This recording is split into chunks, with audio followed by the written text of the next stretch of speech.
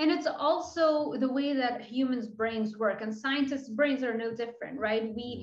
The way that we see things is through the RAS, right? The reticular activating system. I feel like every self-help person guru out there knows about it and they talk about it. The RAS is that area in your brain that filters through all the information around you and only focuses on what you deem to be relevant.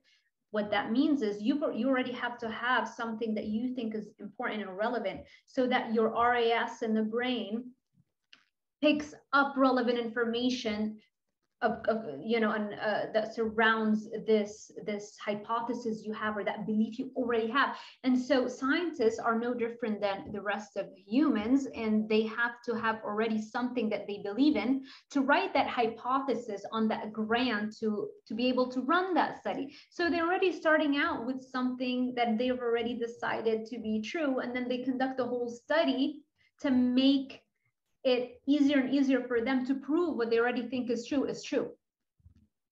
So you already have a school of thought over decades that believes that those plant chemicals are antioxidants for humans. And so all the studies that are being run are hypothesizing that if you eat more of those, we should see healthier outcomes. And they're not realizing the inherent bias that they already have.